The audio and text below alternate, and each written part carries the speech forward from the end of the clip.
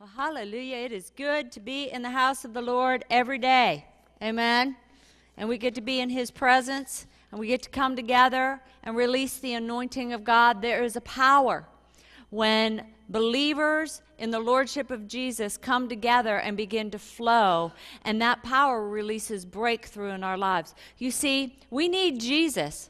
But Jesus made it so that we flow together. He never wanted us to be an island. Is that the truth? And that's why He sets us in families. And this house is a family. And we are here to not make you feel comfortable. We are here to encourage you to walk in the ways of God in every area of our lives. That means flesh gets to die and the Spirit of God gets to come forth, because that's what gets us victory every time. Amen?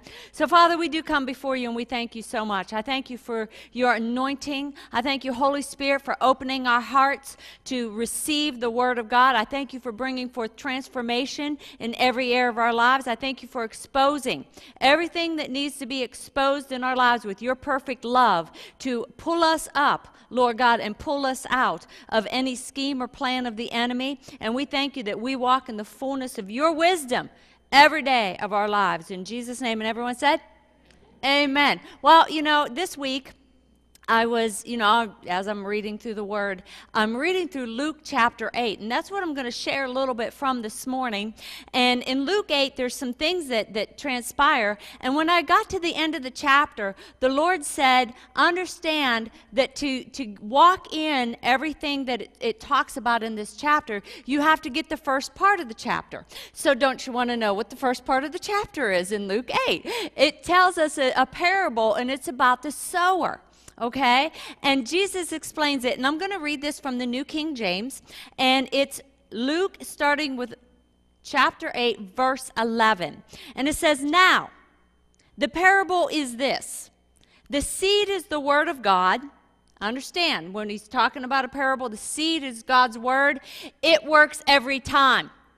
Amen? The seed is never, ever the problem. The Word of God is never the problem. Oh, I tried it and it just didn't work for me. No. That is a wrong way of thinking. That's straight from the pit of hell. Kick it out the door in Jesus' name. Amen? Verse 12. Those by the wayside are the ones who hear. Then the devil comes and takes away the word out of their hearts, lest they should believe and be saved. So they hear the word, but before it can really get in there, how many of you know we have an adversary? He walks around like he is not the Lion of Judah. He tries to walk around like it. He walks around like a roaring lion, seeking whom he may devour. But we are found in Christ Jesus, so we're off limits to him. Amen? See, I believe that. So I know I'm off limits to him. If you doubt that, then guess what? He knows that he's got a foothold, that he can get in there and he can just wreak some havoc with you. Not here, amen. Verse 13. But the ones on the rock are those who, when they hear, receive the word with joy, and these have no root. So they receive the word. They're like, yes, thank you, Lord. But there's no root in there. Who believe for a while and in time of temptation fall away. In James, it tells us that it is the implanted word of God that is able to save our souls. We know our soul is our mind, our will, and our emotions. That's why we don't let our mind, our will, or our emotions, our itty-bitty feelings dictate and control what we're going to think, how we're going to speak, and what we're going to do. Are we? Oh, man. Y'all. No, we're not. You better say that like you mean it. Amen? Then verse 14. Now, the ones that fell among the thorns are those who, when they have heard, go out and are choked with the cares, riches, and pleasures of life, and bring no fruit to maturity. So, you can hear the word, but if you walk out the door and you begin to think about, well, I'm having issues with my spouse and things aren't working right, and my kids are this way, and my job is this, and I hate my job, and all those things, then guess what? It's going to be really hard to step into the fullness that God wants you to step into, to go into those places and release pure fruit. And fruit is what changes every area. And we are created to be fruit releasers, not fruity and nutty. Fruit releasers. Amen? All right. Woo, let's get to the good soil. Verse 15. But the ones that fell on the good ground are those who, having heard the word with a noble and good heart, here's the first key, keep it. They hear it and they keep it, and they bear fruit with patience. Understand what that word patience means. Usually another word that's used for it is a word called long suffering. That means you press into it. You keep doing it. Okay? I heard a definition for character that I really, really liked. And it is doing what you know you are to do with enthusiasm long after the excitement has left to do it. So, how many of you have gotten a new job and you're like, woo, yay, yes, I love my job. It's so much fun. Everybody's great. It's wonderful. And then you get like, I don't know, 6 months, a year into it. And it's like, these people are hateful. They're mean.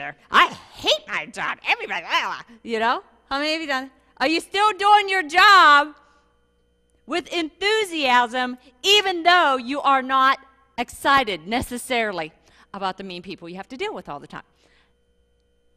I'm just telling you. Are we doing things God's way in this house?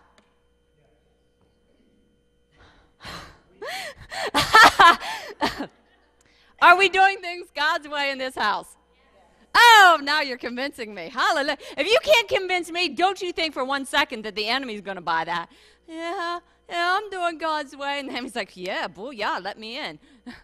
They're not steadfast about it. We're about getting steadfast and doing things God's way in this house and not in the flesh. Amen?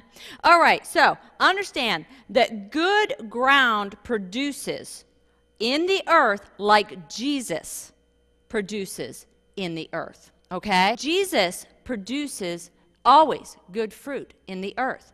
So understand that just from this chapter alone, okay? Let's see what good fruit produces, all right?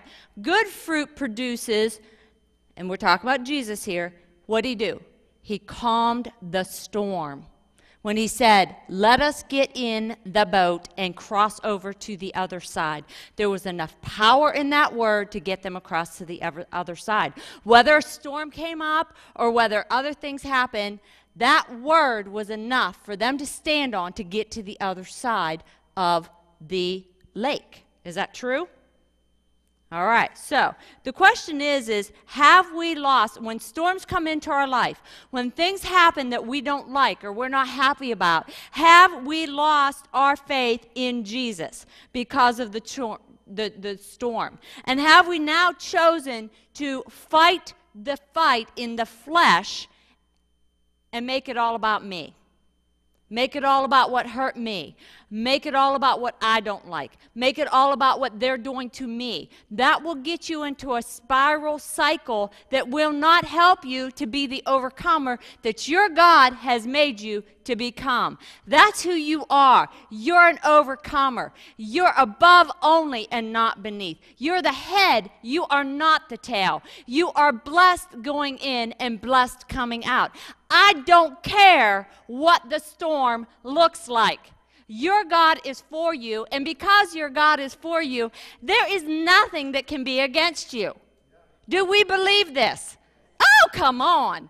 We better, hallelujah. All right, so that's the first one. Now, good ground, okay, produces good fruit. The next thing Jesus does is he delivers this dude of demons. Okay, they get to the other side, get out of the boat, and there's this guy for a long time. I mean, he's running around naked. He's running in chains. They're trying to chain him. He's breaking out of the chains.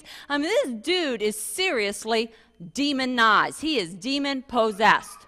All right, and Jesus came and he delivered him, set him free, and that is what our God will do. So we have to look, and in this case, when someone's coming against us, and they're coming and they're saying things that do not line up with the Word of God, and they're speaking things, we've got to start looking who or what's influencing them. Could it be demonic?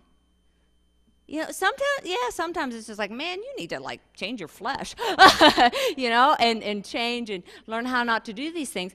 But it could be demonic.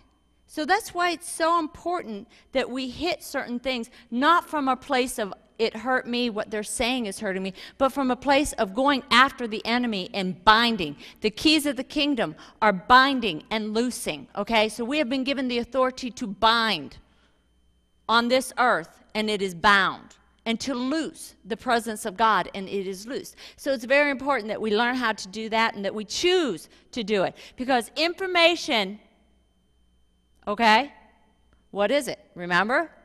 Information is nothing unless you put action to it. Let's do it biblically. Be hearers of the word and doers also. Okay? So very, very important. Hallelujah. Our God is good. So then, now this guy that Jesus delivers, he comes to Jesus, and I mean, wow. You think about this. You have been demon-possessed for a really long time, and he is begging Jesus, let me come with you. Oh, man, Jesus, I just want to be around you all the time. Around you, I am set free. I feel good. You know what Jesus tells him? No. No.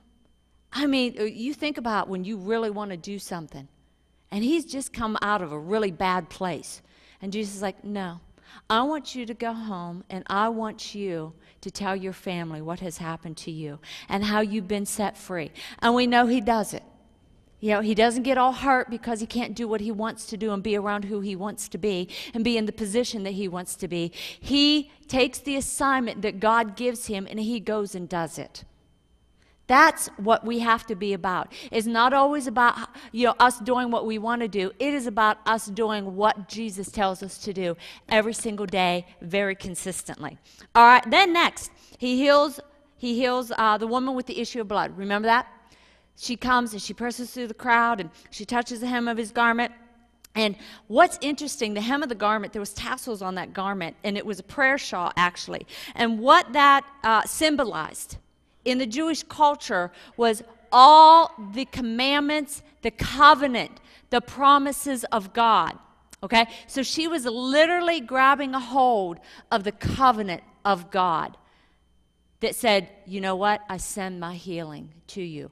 We have that today. We have the covenant that has been cut in his blood, and we can grab a hold of that and take and receive everything that our Jesus has purchased for us. Deliverance, forgiveness of sins, healing, wholeness, protection. We can walk in it. And then lastly, Jesus raises the dead. All right? You know, what's interesting is, he healed the woman with the issue of blood. He was not impressed that, oh man, she's been this way a long time. This is going to take a while. No, 12 years with an issue of blood, and in an instant healed. That's who our God is.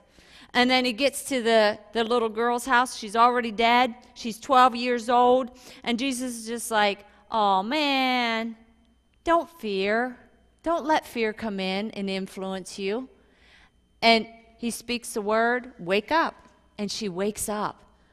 That's some fruit. That's some really good fruit, people.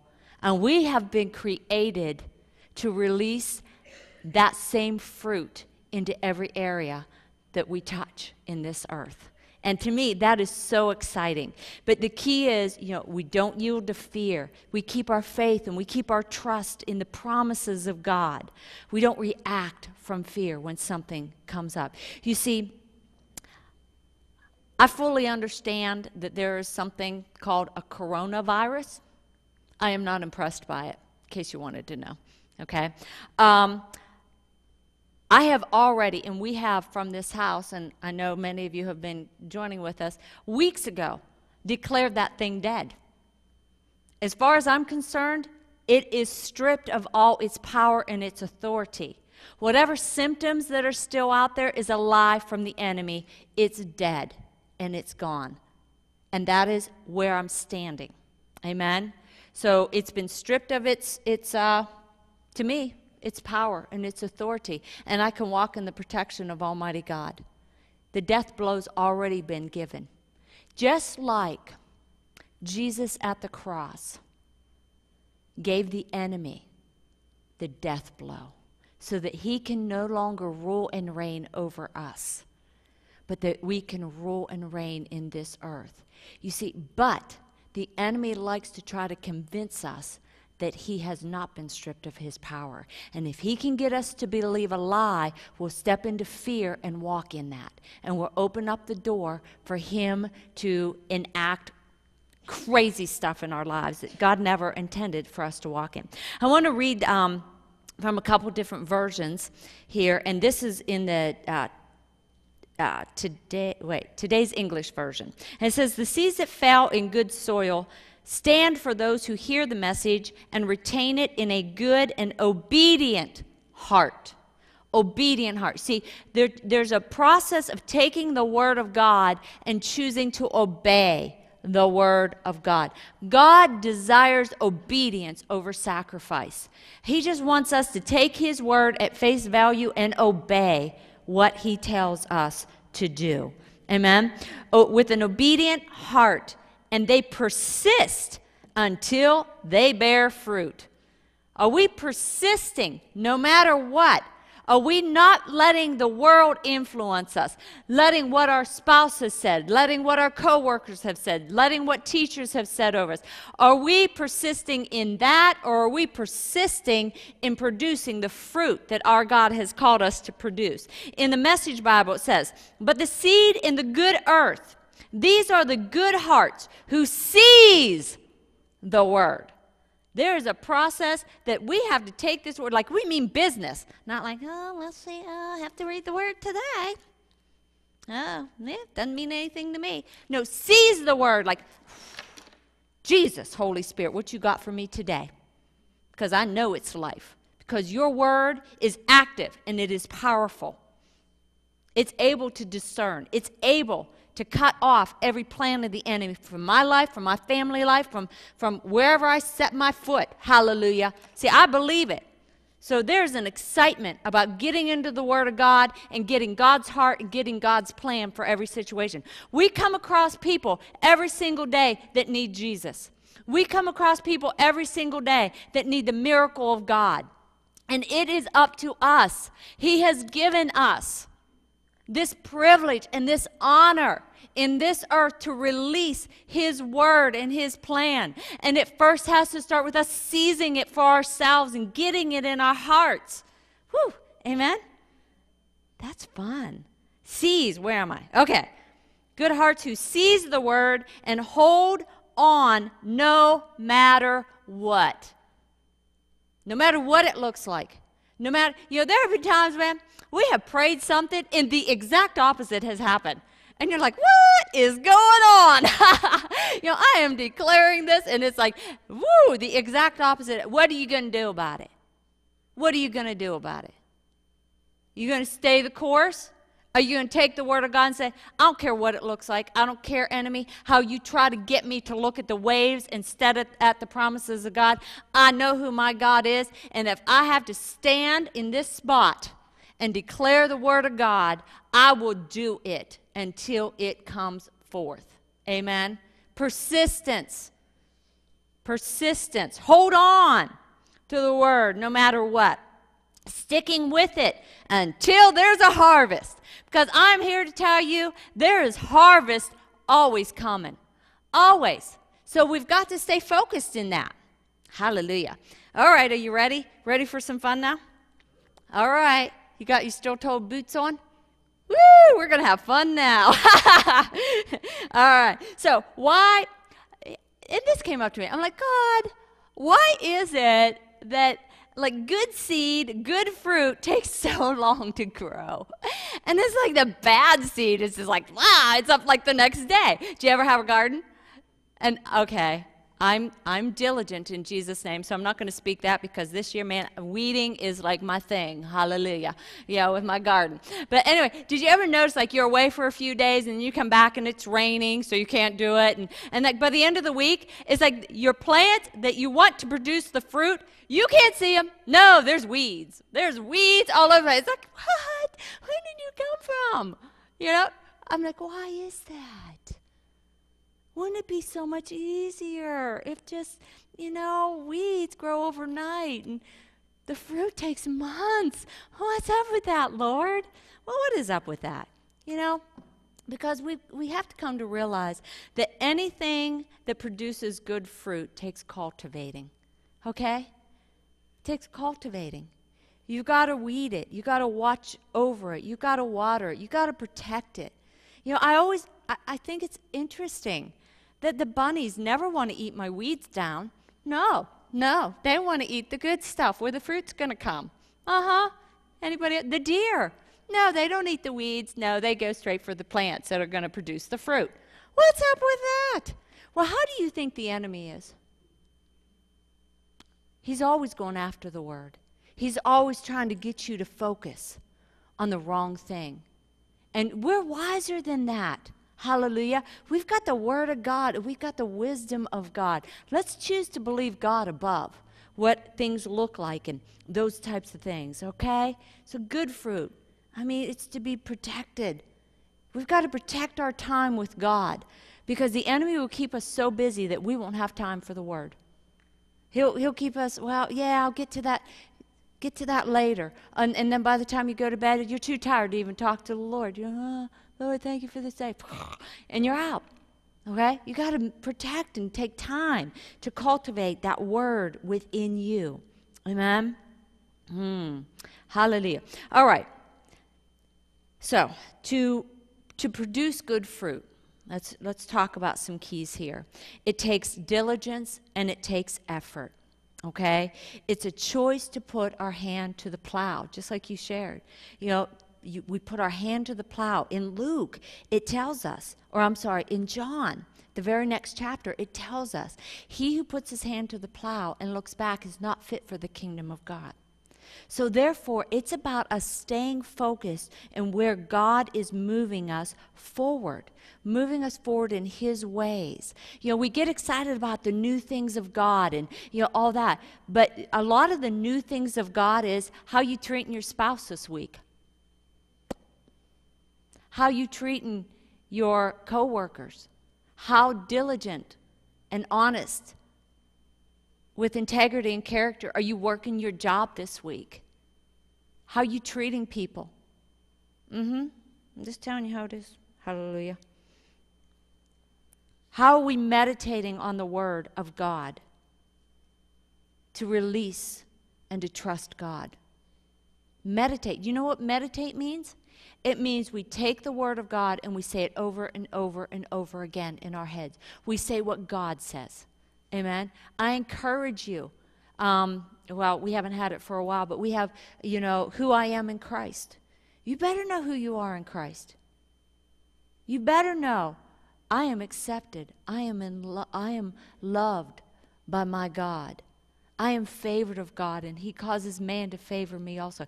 You better be speaking these things because that's going to release a trust in God, and you're not going to be moved by situations that people are doing against you, and you make them the enemy instead of recognize who the real enemy is, and that is the devil every time. Okay?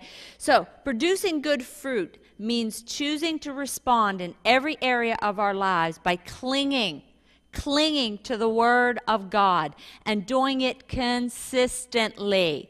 We must choose to do God's word on a consistent basis. It's not going to work if I choose to do it. Well, you know what? I'll do it for 3 days. And you know what?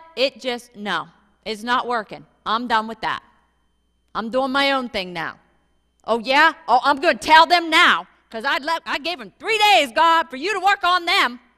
Now I'm going to work on them. I'll work them over. The good fight of faith. Let me fight them, Lord. And come on. Don't you all sit there like, not me. No, I'm always sweet. Okay, let's keep it right. Let's keep it real. Because we are doers of the word, all right? And understand, do you remember? There was a foundation that needed to be built. And the foundation that was built it's those who do the will of God, those who do the word of God. They built their house on that. It's not that storms didn't come. Storms still came. It's just the house stood. Now, those who chose not to build their house upon doing the word of God. Oh, storms came, guess what? The house didn't stand. Don't you blame God, because there's some principles that we need to apply to our lives. All right? Then, producing good fruit. Choosing to make it about God's ways, trusting that we truly can turn everything over to Him. Then we can sow the right seed, sow the right seed into the situation. And we can do it from the very heart of God, and not from a place of hurt, not from a place of anger, frustration, rejection, all those things that make us respond and react in sowing the same seed. Did you ever try to conquer an enemy of anger with anger? What happens? You just made it bigger, is what you did. So you better learn God's ways, okay? So there's a question that we need to ask ourselves, okay? And I learned this because, I don't know, who was it? Well, who knows how long ago it was, a few years. And there was a situation, and what had happened, in my dealings with some people in a particular job, something had happened. I upset a coworker. I didn't know I did, but obviously I did, because they would come in, and I can remember I was sharing something kind of, encouraging, about them to the other workers and how great they were. And all of a sudden, man, they came back and they just ripped me apart. And I'm like, wow, where'd that come from? And, I'm just like, wow. And it kind of hurt. I was kind of a little upset about it. And I'm just like, And I wanted to respond, but I felt the Lord say, you know what, you're not responding from the right place. Just take it, pray about it, release it. So I kind of didn't really listen. I kind of took it. I'm like, okay, Lord, they'll get over it and we'll figure it out. Well, the next day, even worse. And was mean. Just being mean, being short, being disrespectful. And now I'm just like, okay, well, there's an issue now. And I kind of said something, and I'm just like, that's not very nice, and why would you do that? And it was just, when somebody just wants to fight. So I'm just like, okay, now is not the time to deal with this. I'm just going to back up, and Lord, and here's what the Lord said. I told you to start praying about that. I told you to start taking authority. Oh, I am now, Lord. Hallelujah. So, that night I just took it to prayer. And I'm like, Lord, right now I just bind the influence that's coming against them. Right now I take authority over, whatever it is, that's trying to bring division to our friendship. And, whether it be a marriage, whether it be a friendship, whatever it might be, you want to have peaceful relations wherever you are. You're jingle-brained if you don't. I do. Hallelujah. But so anyway, I took it to prayer. And the next day I went in, and it was kind of one of those things, because I started off the night thinking, okay, I'm going to talk to him. Here's what I'm going to do. I'm going to discuss how they hurt me, how they made me feel devalued, how they made me feel disrespected. What did I just make it all about? Oh, do you know Jesus never does that? He never permits us to do. And he got a hold of me, because I was having a pity party. It's pretty much what I was having. And the Lord got a hold of me and said, okay, is that what you want to make it all about? Or do you want to change this situation? I was like, I want to change this situation. I want to heal this situation, Lord. He's like, okay, you ready? I'm like, ready. He goes, you need to release it. And I'm like, before I let them know how they made me feel, please, God. Because it was wrong. They were wrong, and they did it in front of people, and it was wrong, Lord. We want to be all about right or wrong. And usually when I get in that attitude, the Lord always is just like, do you want me to point out everything you did wrong to me? no, I don't, Lord. Thank you. I'll release it. And I did, you know. So anyway, I took time and I released it because I wanted God to change it. I wanted to make it new. I wanted him to make it different. I didn't want it to stay that way. So, the first thing we have to learn is we got to release the hurt and the wrong completely to God. Okay? There's this tribe in Africa. I read this story. And what they do, the whole tribe, when somebody does something that is kind of mean or disrespectful to somebody, what they do is they call the whole tribe in, and the whole tribe judges them. Now, hear me out. The whole tribe judges them, and they start from the youngest up. And here's how it goes. The youngest one might be maybe 5, 6 years old, walks up and says, I can remember whenever I was little, sitting around the campfire, and I would sit on your lap, and you would hold me and keep me warm. And I remember you would tell me stories and teach me things. I can't believe that you would do something like that. Boom.